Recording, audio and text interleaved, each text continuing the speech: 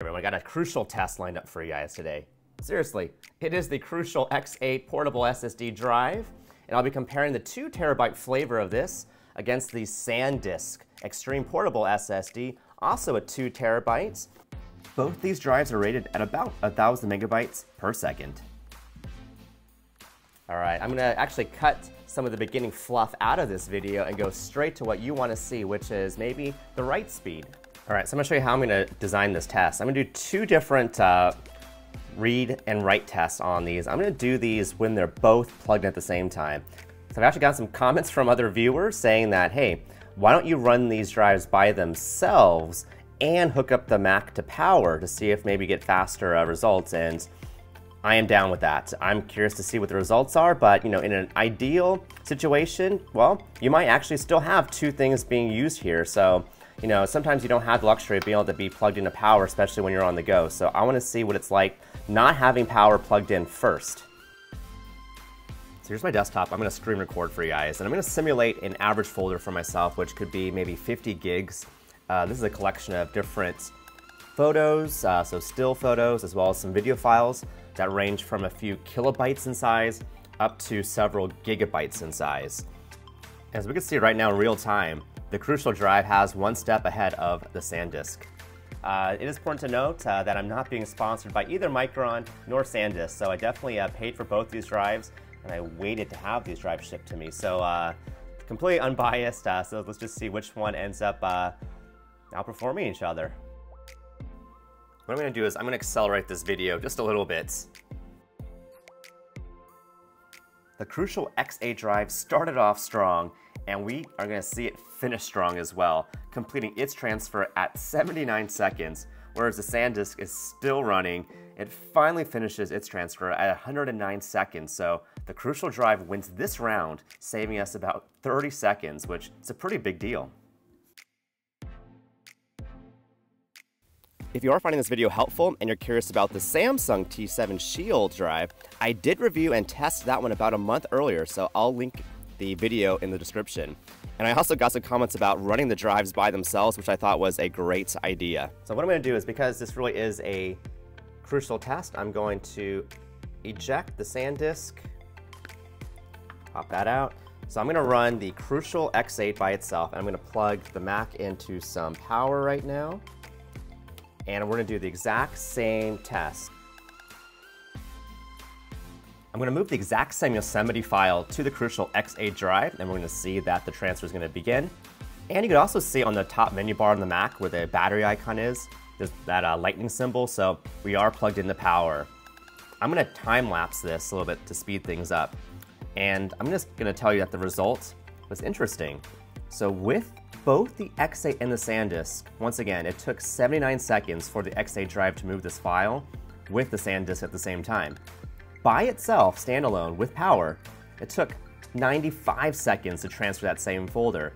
So for whatever reason, it's actually slower to transfer files when you're using the drive by itself. Weird, I know, but maybe it's just like us as humans, you know, in that competitive nature. Maybe the drive knew that it was competing with the Sandisk and it chose to write faster in that test. I don't know, but this is interesting, and this is a test that you guys asked for, so again, I'm glad that we tested it this way.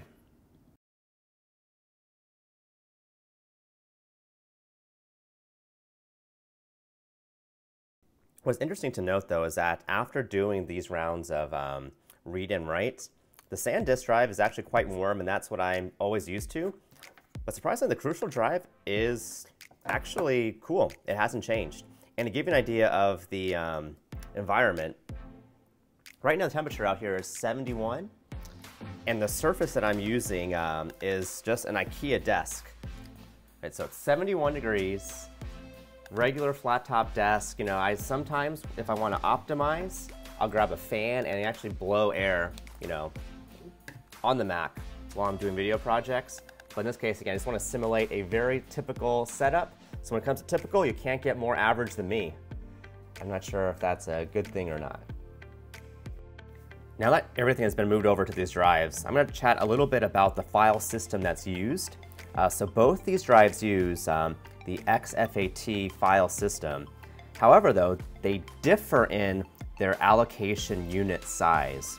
And this is important to note because the Sandisk uses an allocation unit size of at least 1 megabyte, meaning that some files, like the 74 kilobyte file, actually use still 1 megabyte. If we compare it to the Crucial XA drive, which again, it also uses the XFAT file format, yeah, looking at the size in the info, it appears the Crucial drive only uses a few kilobytes more than the actual size of this file, indicating that the cluster and the allocation unit size is quite small.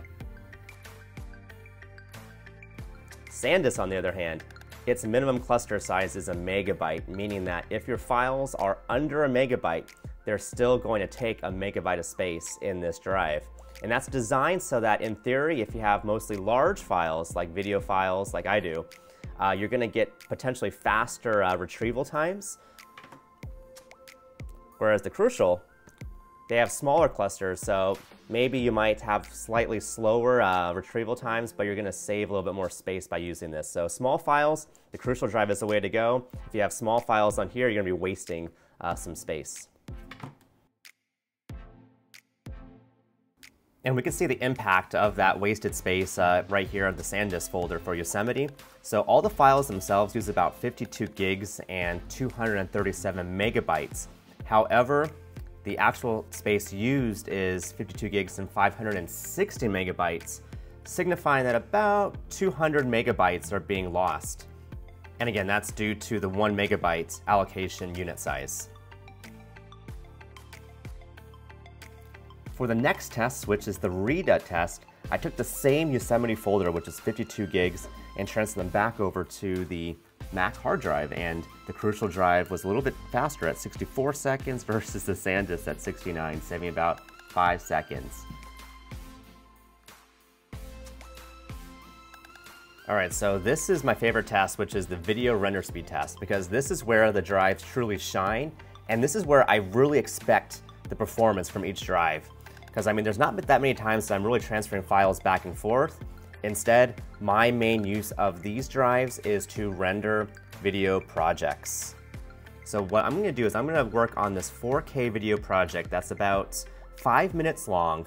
It's a pretty linear project, so there's not very much files being placed on top of each other. So a very simple project. What I'm going to do is I'm going to copy this project from the Sandisk drive over to the Crucial drive, and then I'm going to render these individually, and I'm going to leave about a 10-minute gap in between each project once they export to allow the computer to cool down, because this MacBook Air doesn't have an internal fan.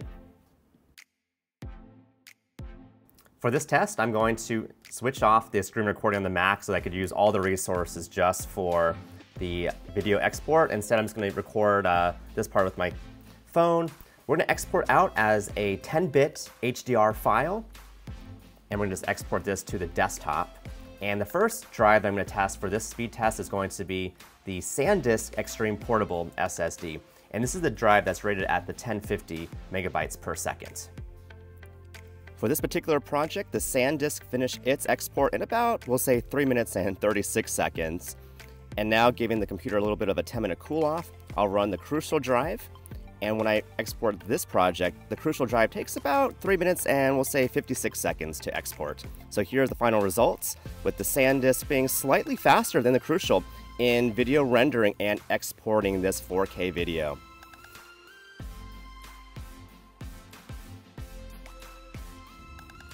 All right, so after doing all the tests, these are my key takeaways. So the Crucial drive, this drive, you can't beat the value. For about 130 bucks for 2 terabytes right now. That's what, like 65 bucks per terabyte. You can't beat that. And also the read and write speeds on this thing were really, really fast compared to the Sandisk actually.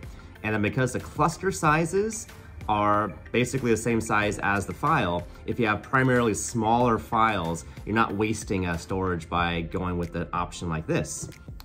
Now what about the Sandisk? So the Sandisk still has portability going for it. It's just a much lighter weight case and design, feels a little softer.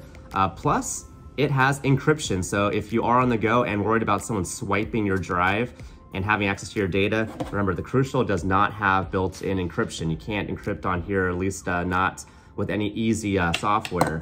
whereas the SanDisk has the built-in SanDisk unlock program installed.